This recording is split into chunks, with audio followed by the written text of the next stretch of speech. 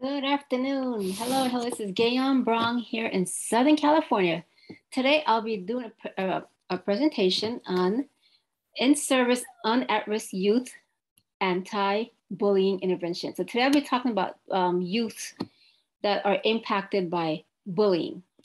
So let's get started here on page 2 here. Here we go. Okay, so what is the learning objectives of today's presentation? We'll talk about bullying, what it is, some facts about bullying. We're going to talk about the characteristics of students that bully, statistics of vulnerability and supports available for prevention, and in the intervention method recommended. So I'm going to talk about the method that I recommend to intervene to help with with bullying situations.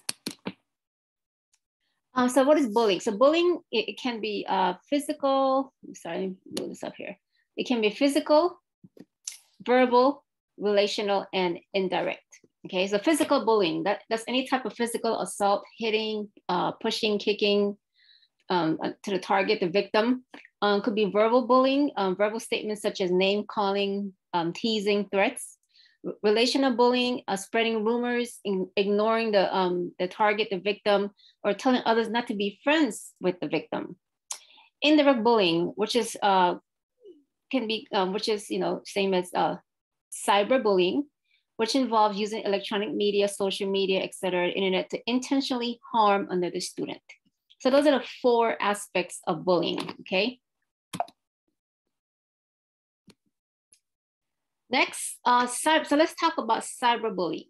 What is cyberbullying? It's characterized by using the form of electronics, so it could be cell phones, texting, social media, that allows the perpetrator to remain anonymous and intensify feelings of discomfort for the victim. So let's look at some examples of cyberbullying.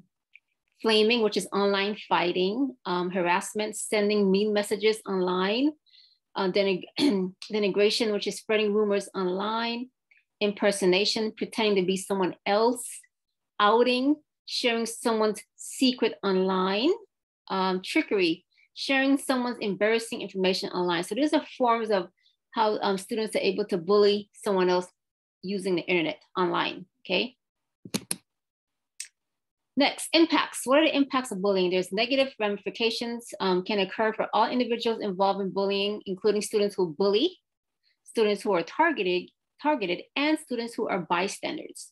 Students who bully others are more likely to have issues with substance abuse later in adolescence and other problems such as criminal behavior or violence. Students who are victims to bullying can experience negative emotional states, increased rates of suicidal thoughts, and problems related to academic performance and school attendance. Students who observe bullying as bystanders also experience problems such as emotional distress and substance abuse. So these are the impacts of bullying, which is a huge problem. And this is why I'm addressing this issue today, okay?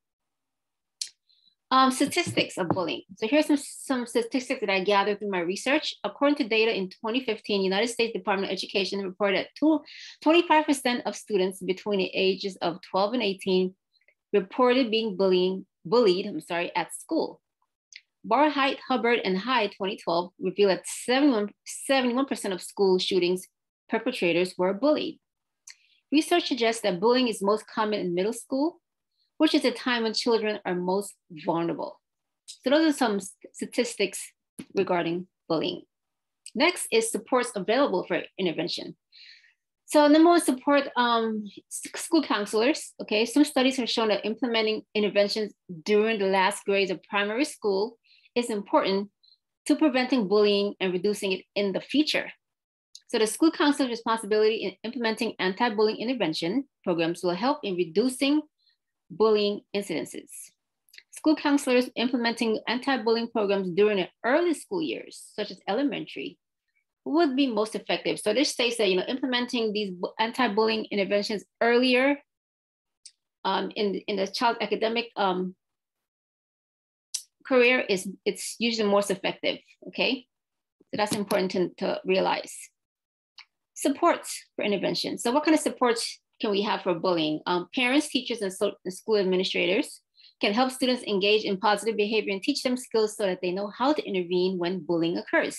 Creating an anti-bullying document and having both student and parents sign and return to the school office helps students understand the seriousness of bullying.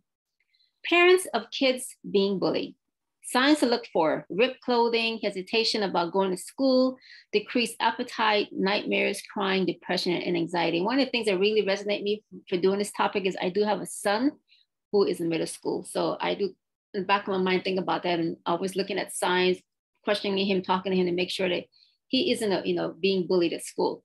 Another thing is have open-ended conversations so you can learn what is going on and let your child know that you will help them and should not try to fight back on their own, so they can find other ways to get help.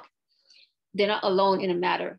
Practice scenarios at home to help them cope. So do some practicing at home, talk to them, maybe talk to the teachers to see what kind of things can you talk about them at home to help them. Help them, your child, identify students and friends that can help them at school. So these are things as parents we can do, to help support and make sure our child isn't being a victim, and talk to them regularly. So one of the intervention methods that I recommend doing my research, which really resonated with me, is this right here, which is called STACK. This is what I'm going to talk about today. This is an intervention that I thought was very interesting through my research. So it stands for stealing the show, which is an S, turning it over, T, accompanying others, A, and coaching, compassion. The purpose of STACK is to train students as defenders to intervene when they observe bullying at school. The first step in STACK is for school counselors to select students to be trained as advocates. So the school counselor role in STACK is vital, very, very important. So the school counselor has the ability to select students that they want to train as defenders for the STACK intervention.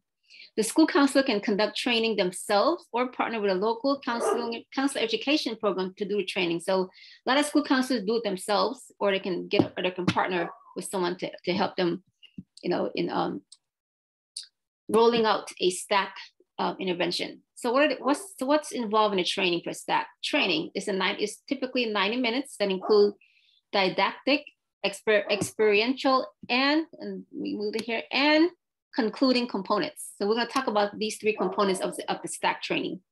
Didactic include audiovisual presentation that discusses the overall aspects of bullying. So this presentation talks about entire bullying, what bullying is, different scenarios, situations, students that are bullied, students that observe it, etc. So it gives the presentation gives an overall lesson on bullying and what strategy they can use to help these students. And part of the training is to coach the defenders and how to handle it. Training involves hands-on activities throughout the presentation to keep students engaged. There's some hands-on activities that go throughout this 90-minute training to keep the students engaged, and not their mind shifting somewhere else. Experiential components. So what that includes is student participation in set role plays. So with the role plays, a lot of this is where the school counselor a lot of times they develop their own role plays for this training. Okay, students are divided into small groups based on the grade level and act out bullying situations and practice STACK strategies. Which next I'll get into what the STACK strategies are. And the concluding component of this training is students come together and share their favorite STACK strategy and sign a poster that says, "The end of bullying begins with me." Okay, so those are the components of the training. It's 90 minutes typically. So that's the STACK training. What are the strategies of STACK? We talked about what the STACK stands for. Stealing the show, using humor to distract student attention away from the bullying situation. So during the training, they do talk about ways the defender can intervene. So if they see a student being bullied, they can step in, do some kind of humor or something to distract from that situation and get the students away from the bullying and shift their attention to something else. And humor is one way to do that, to achieve that. Turning it over involves informing an adult about the bullying situation and asking for help when they are unsure on how to intervene. So, which is great. So that, they teach them in the training, hey, if you feel like a situation, you see it going on and you can't decipher how to intervene, get help. Seek help from an adult, from someone in the staff, a teacher, someone at school. Accompanying others, A, in stack, involves the defender reaching out to the targeted victim and communicate to them what had happened is unacceptable. So a lot of times the kids are victims that feel alone, when now the defender can step and let them know, hey, you're not alone and it's not your fault. And they can, help that student by talking to them, being a friend. Coaching compassion, this is where this kind of, different here. This is where you can gently confront the bully, the person that's doing the bully, either during or after the incident, and informing them that his or her behavior is unacceptable. So the defender is also trained on how to approach the person that's bullying and how to talk to them and let them know, to teach them, hey, this is not okay. There's other ways. And they kind of, this is a great way to get a dialogue started and to hopefully find a way to, resolve this problem, to stop that student from bullying. So as I stated earlier, the school counselor's role is very vital in the staff training intervention program. So the school counselor provides support to students trained as defenders. So the students that are trained in this program, they are, the school counselors provide supports by, they conduct follow-up meetings to check in with them, to check in with the defenders, and assess how they can become more effective defenders. And this is another point here, this is another way too for the school counselor to gain greater awareness of bullying from a student perspective, so they can meet with these students and, on a monthly, bi-weekly basis, find out what's going on, situation that has occurred in bullying, what was done, what happened. And, the school counselor can get more involved and really even, give these students even more direction of what to do. And if there's things that they can't handle, it's too much, come to the school counselor, there's support to help them. So the end here is school counselors are well positioned to address bullying in schools by providing intervention and support for students. So the school counselor plays a vital, huge role in this anti-bullying prevention, programs here to help with this bullying. And there's also, hotlines like the school my son go to, they have a, line you can call to report any kind of incidences, et cetera, where you're anonymous. They can report those things, and any kind of bullying, whatever, that information can get sent to the school counselor. They can investigate it and take it further. So in his schools, bullying is, which most of today schools, districts, bullying is a huge issue, and they don't take it. There's no tolerance, and schools are really stepping up and really ensuring that these kids are being helped, because a lot of times bullying leads to suicide. And again, they're talking about school shootings. So it's a huge problem in the schools today. So I'm glad for me as a mom, my son, that they do take it seriously, and they have the school counselors play a huge role. They have a lot of intervention supports at the school to help, these kids, to ensure that bullying does not occur in their school. Okay, so that concludes my presentation. If you want to learn more about the stack, here, Midget, right here, the very last reference here is where I got that information from. She does a great article on this, and you can learn more, especially for those of us that's pursuing to be future counselors. So I hope that helps. That's my presentation for today. Gay on here, thank you so much for your time.